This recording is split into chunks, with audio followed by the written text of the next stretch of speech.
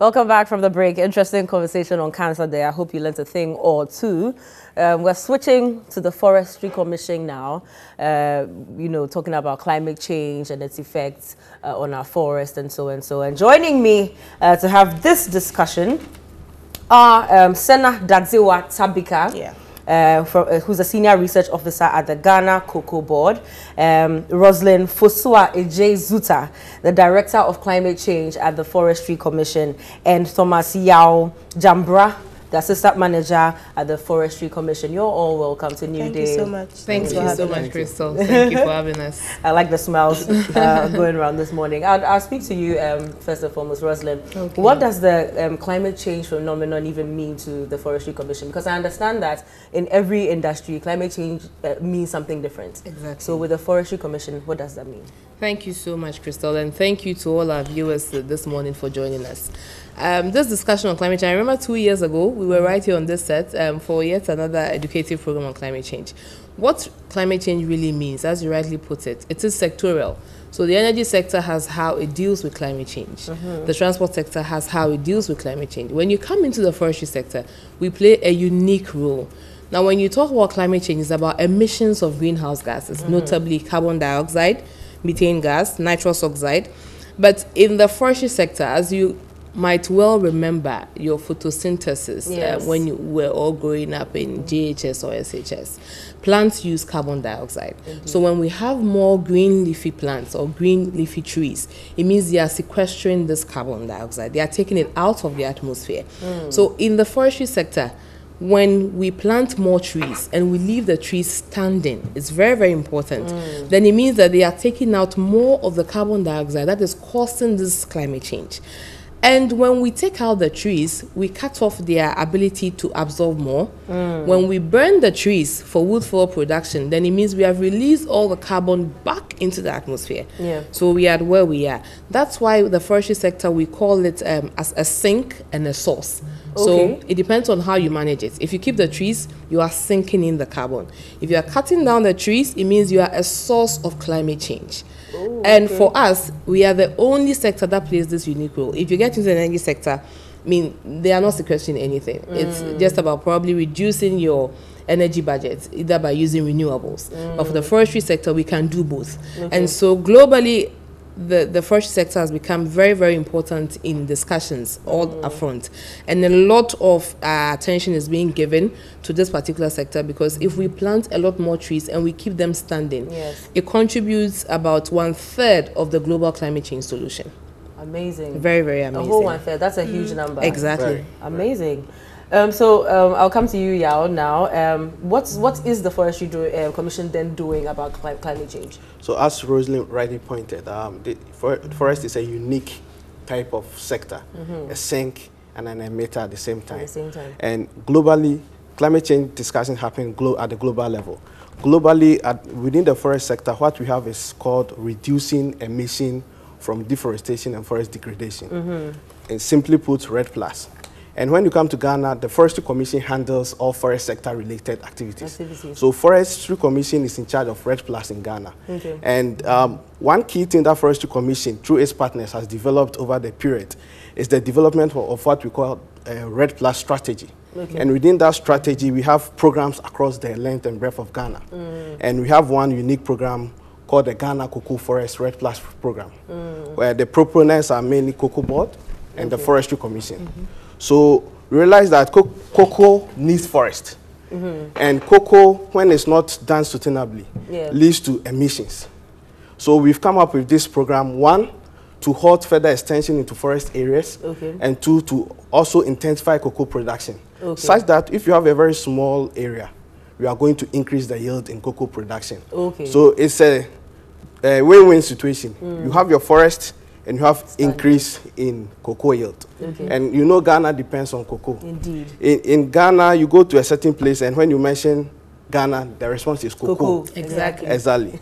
So you can't do, and cocoa can't do without forest.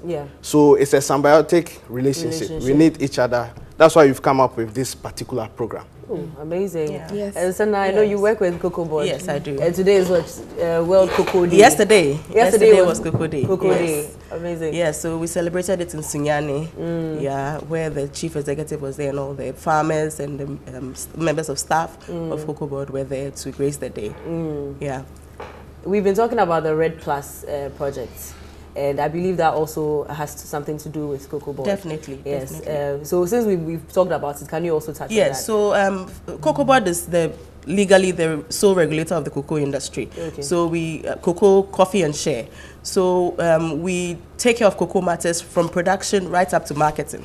So we are in charge of everything cocoa related. Okay. So we partnered with Forestry Commission because, as Thomas said, cocoa is a forest plant. It needs the forest to thrive. Okay, and because it needs the forest to thrive, we have to improve our forest cover such that cocoa can also thrive. Yeah. So that with the program, we are able to sustainably grow cocoa whilst also protecting the forest, because they go hand in hand, which is very necessary. Yeah. So as it was in the news this morning, cocoa prices have increased by over 8%. So imagine if we are able to get more production, it means more money for the farmer, more money for the country in the end. So that's the idea. The idea of the program is to double the yield on half of the land we are using now. So if a farmer has probably 18 hectares, we expect that for 9 hectares, he's able to get double of what he would have got for the 18 hectares. So that would be amazing. Exactly. We don't want to compromise the forest in this. So there's also strict enforcement guidelines, because there's no guarantee that if I'm making what Senna said, on 2 hectares, I shouldn't expand my land area. Yes. There's always an impetus for somebody to do more. And there should be regulations in there that enforce the law to prevent further encroachment, so that we also protect the forest and then put in a conscious effort to restore the forest. Oh, awesome. Speaking of restoring the forest, you know, now we are speaking about, you know, the plastics menace, how, you know, we want to ban, we're thinking that the government should ban plastics, single-use plastics and all of that. Another alternative would then mean, you know, we have to go to paper bags, paper, you know, packaging and all of that. Which one of you would take the question? What would that mean to the Forestry Commission? Because you know, trees equals paper, so how would that affect your commission as well? I think it's a very good thought that we are having, to ban these plastics, the use of these plastics, and getting into biodegradable paper is a very, very good idea. It's in no way going to affect the growth of our forest if we put in a very good strategy. So we can plant species specifically for paper production on a very good rotational basis, as we have done with our woodlots for energy production. And so you have a piece of land. It shouldn't be a forest reserve. There are so many other lands. If you consider the area of land in Ghana and the forest reserve, I mean, the magnitude is in no way compared to the other areas which are not under forest reserves.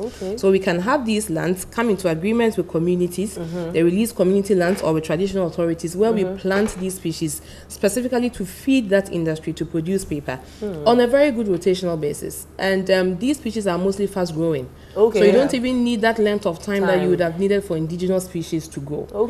Exactly. So it's a very good idea. We can do this and do it very well, sustainably. And we can even consider other raw materials other than trees. Bamboo is a very good source of paper production. Very, very good. If you get into Asia, there were times where China and India had bans on cutting down of trees. They transformed their industries with bamboo. And so that's why at the Forestry Commission now, we have a bamboo and rattan unit, newly set up. Exactly. To get into these emerging technologies and how they can support the wood industry as an alternative, so that we relieve the pressure of the forest. Yes. And just to add to what Rosalie rightly pointed out, in 2016, Forestry Commission launched a plantation strategy, and within that strategy, we've made provisions for some of these sustainable sourcing of paper, wood lots, and all that within the strategy. So I think we saw the vision long before it came. So that's fine. Yeah, and another component of the RED Plus program is the Climate Smart Production Standard. So it's a standard that gives protocols as to what farmers and other industry players should follow in able to sustainably produce cocoa whilst protecting the forest.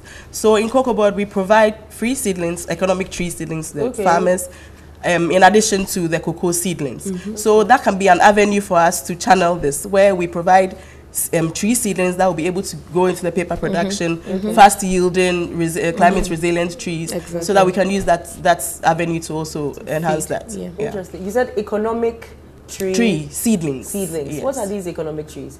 Okay, so they are trees. Trees that have economic value. So yes, so they can be at a point it can be harvested and used, but as you are harvesting, you are planting back. Exactly. Amazing. So it's in putting all these together, it's not just one source of income for the farmer. You are getting something from cocoa, you are getting something from something else. And so this whole concept is also bringing on board additional livelihood. Alternative and additional, yes. Alternative and additional livelihood. To a farmer who undertakes some of these practices. Amazing. So, sorry. I was thinking of what Thomas was saying, especially with our rehabilitation program. So for our old and diseased farms, we rehabilitate. Sometimes we have to cut this for the CSSVD, which is a viral disease. We have to cut down the whole tree. So whilst in the process of cutting down the trees on the farmer should be able to get something else to get his livelihood. So it helps with the rehabilitation program too. That's really good. Amazing. Forestry Commission is doing things. Exactly. Together with Cocoa, we are doing a lot of amazing. All right. So your event is when again? Okay. So, in all that we have said, we have come a long way. We've gone through a 10-year period of sensitizing people, creating awareness, and finally, we have signed our first emission reduction payment agreement with the World Bank to say that we are going to reduce these greenhouse gas emissions from cocoa production. And on the 4th of October at the Accra International Conference Center, His Excellency, the President of Ghana himself, Nana Akufo-Addo, is going to launch this program. Outdoor it, invite everybody, private sector companies, traditional authorities, local media, because we need advocacy. Everybody should come on board. Let's champion this. Let's do this. And more importantly, because of the climate aspect, and he being the co-chair of the SDG advocates, it's very, very crucial on the agenda. So on the 4th of October, Accra International Conference Center, 11 a.m. We are all meeting there. We are producing Everybody is invited. Everybody is invited, and we are increasing our forest. One more thing, please. When we say 4th October, it looks too far. It's just this Friday. This Friday. That's literally 2 days away. Exactly. At the conference center. Conference center. 11 a.m. 11 a.m. Okay, so we'll see you there. Everybody is invited. Thank you so much. Day. Thank you too, Rosalind Foswaje Zuta, Director of Climate Change at the Forestry Commission, Thomas Yao Jambra, Assistant Manager of the Forestry Commission, and Sena Dadziwa Tabika, Senior Research Officer at the Ghana Cocoa Board. Thank you so much for joining us. I've enjoyed. Yes, I will certainly come on Friday.